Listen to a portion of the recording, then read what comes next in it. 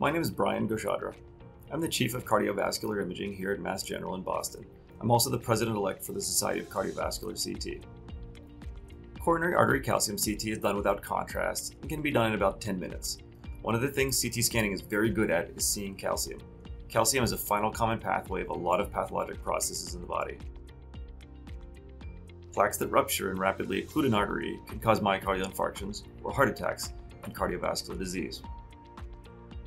These little specks of calcium are a tip of iceberg phenomenon, showing us only part of a plaque. The test shows not just whether it's present, but also can see how much and quantify the calcium with an Agatston score. The score is counted if the deposits of calcium are over a certain size, a certain density, and a certain number of pixels that are contiguous. It is of course possible to have a tiny flick of calcium that's below the threshold to detect or count. Detectable calcium goes into the algorithm, and the results go from 0, as in none detected, to a minimum unit of 1, and up to as many as thousands. There are many things that make a calcium score invalid or non-applicable. For instance, prior revascularization, such as the presence of a coronary stent or a coronary bypass surgery.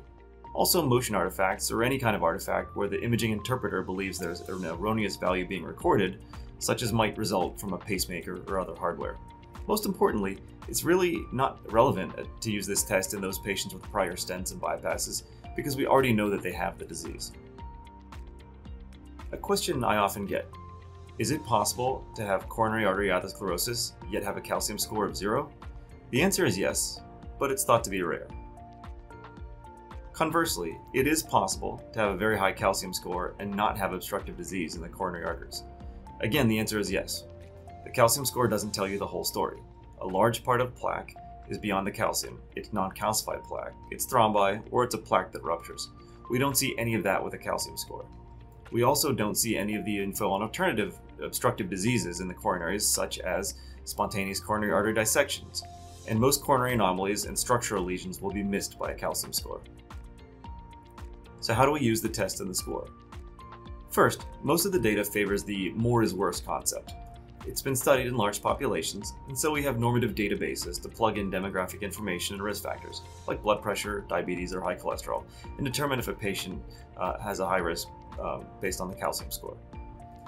This test tells you that you are at, above, or below the risk predicted by only the clinical factors. For instance, in a younger patient like myself, it would be abnormal to have even a small amount of calcium. Even a very low but positive calcium score puts me at a very high percentile risk versus my peers. Conversely, in say my octogenarian father, a very low calcium score is very unlikely, and it would put him at a lower risk versus peers. Despite this, the odds of him having detectable calcium are pretty high, and so most databases have been collected in patients in the age range of 45 to 70 years. So when should you order this test? How should you use the results?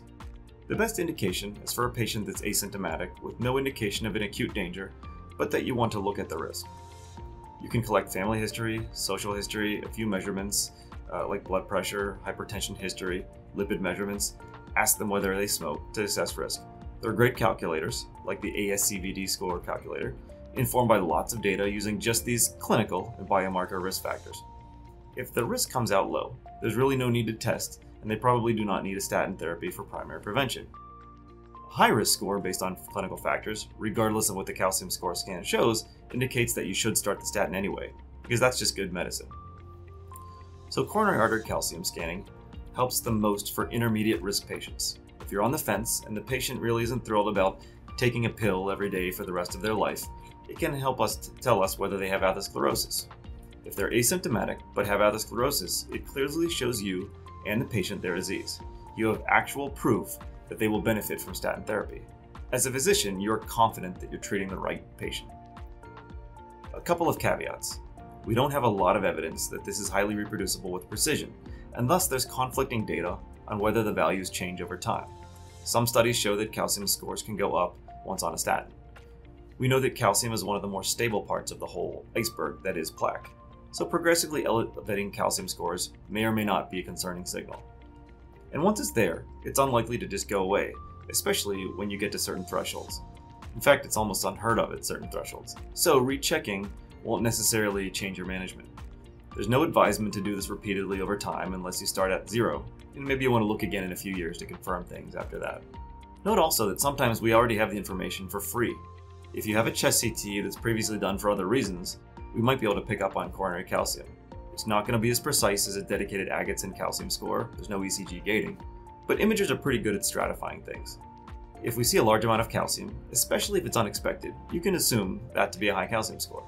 That person is not going to benefit from repeated imaging if we already know that they have calcium. Offer them a statin and encourage them to modify their lifestyle. And you must know that you need to assess the potential for missing things when you're not actually looking at the full CT angiogram.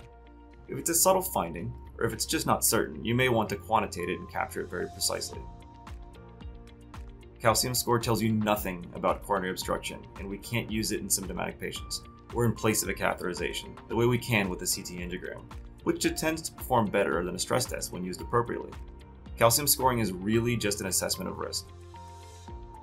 Coronary artery calcium CT helps us determine a patient's level of risk for long-term disease and the necessity for medical management. The best use case is for intermediate risk patients that are asymptomatic to help them decide on preventive therapy. Hi, I'm Eric Williamson, past president of the Society for Cardiovascular CT.